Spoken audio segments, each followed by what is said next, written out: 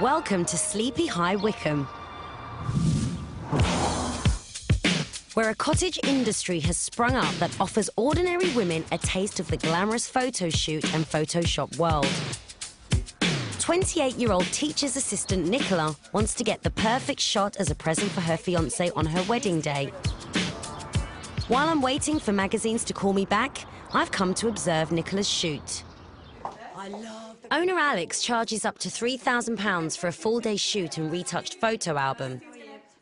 Nicola has battled with her own body image for years and hopes this session will be cash well spent. You look at, like, all the pictures on the walls and stuff.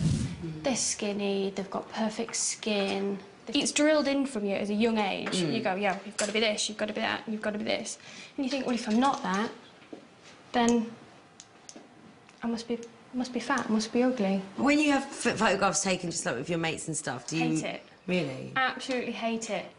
It's like the belly, it's a bit muffin toppy, saddlebags. I think my legs curve too much at the calves. Yeah, everything. So do you think then by having these photographs done, this is your own way of getting back that confidence that you want to have so much? Yeah, definitely. My main aim for this is to go, when I'm walking down that aisle, rather than criticising myself in my head with 150 people looking at me, thinking, I've had them pictures done, I can do this, I do look good. Do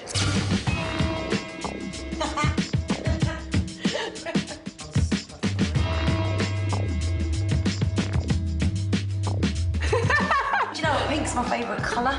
That's it, brilliant. Shimmy on down a little bit more, that's great.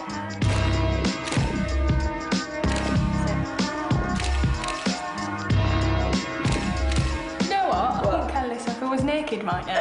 You look like you've been doing this for years.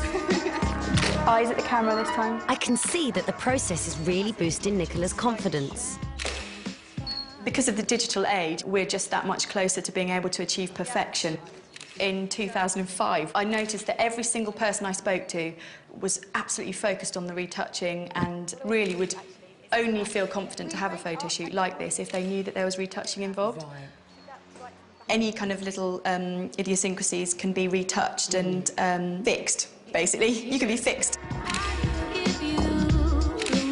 Work it! Own it, make it yours! There's another reason Nicola's keen to get over her body image issues. In the 3 years we've been together, he still hasn't seen my bum. Are you serious? Yeah. Oh, it's really bad though, isn't it, that women feel like that. It affects the intimacy that you have with your partner. Kick your hip out a little bit. Instead of thinking of the time you're together, you think, right, I've got to suck my stomach in, I've got to get my bum into that angle. So yeah, it does affect everything. It's really silly. Like your belly Drop the dancing. gown a little bit lower, that's it. Woo! We're pretty much done. How are you feeling? I think Richard might be lucky enough to see my bum tonight. Yay. First time in 3 years. Lucky Richard, and good for you.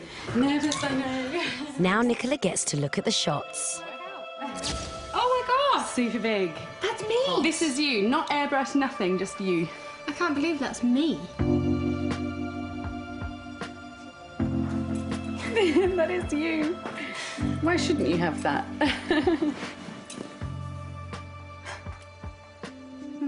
I've never had a picture where I go, wow, ever. But after a while, the old insecurities start to flood back. I think I'd like my bum to be smaller. Really? See, I think my arms look chubby there. Really? Yeah. Despite loving the photos, Nicola still insists on getting them retouched. Can you take my arm hair away? No problem. She grew in the photo shoot. She was getting more daring, she was taking more risks. But she wanted to change her body shape, and there's nothing wrong with it. It's beautiful. I last saw Nicola 2 months ago at her photo session. She was so insecure. Her fiancé had never seen her bum. Whatever. Are you serious? Honestly. Does that mean that he has seen your bum now? Are you serious? Has he seen your bum? Oh, yeah. What, with lights on? Nothing on. Oh, I'm so proud of you.